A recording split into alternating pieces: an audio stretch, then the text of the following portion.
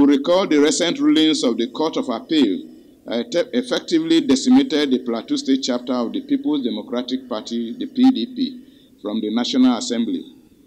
As would be expected, these rulings that have deprived the Plateau of 8 seats in the National Assembly have been hailed by democracy at work, or the judiciary being the last hope of the common man. Such commendations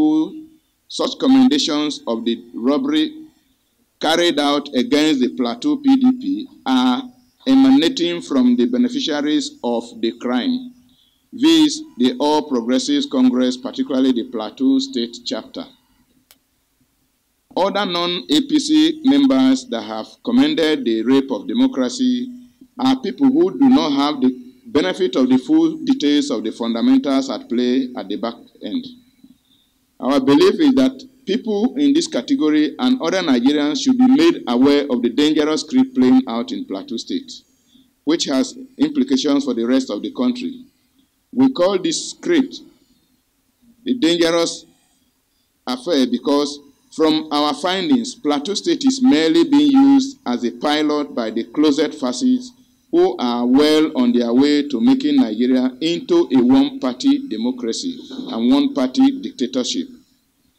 We would have waited for this plot to enter into more advanced stages before confronting them with all available legal tools at the disposal of Nigerians. But therein lies the new problem that must be urgently tackled collectively.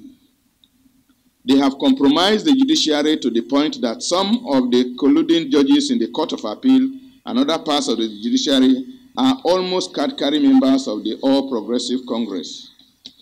The compromise status turned out to be defining in the ruling that they gave to steal the PDP's National Assembly seats. Gentlemen of the press, we expect that you will naturally want to know how the foregoing concerns us. Our concern is the danger posed to democracy when a House of Representative member, Yusuf Gagdi by name, with his allies in the judiciary, has constituted themselves into the undertaker that will bury the judiciary in Plateau State while acting as pallbearers of our truncated democracy at the national level. It is on record that Gagdi openly boasted about how the APC owns the judiciary. He categorically said that the APC has been to the Court of Appeal and that the final destination is the Supreme Court, and that the PDP will realize what the APC knows, that the APC knows judges even in the highest court of the land. He specifically said, and I quote, "We will meet there at the Supreme Court. That is when we will know who they know, and they will know who we know.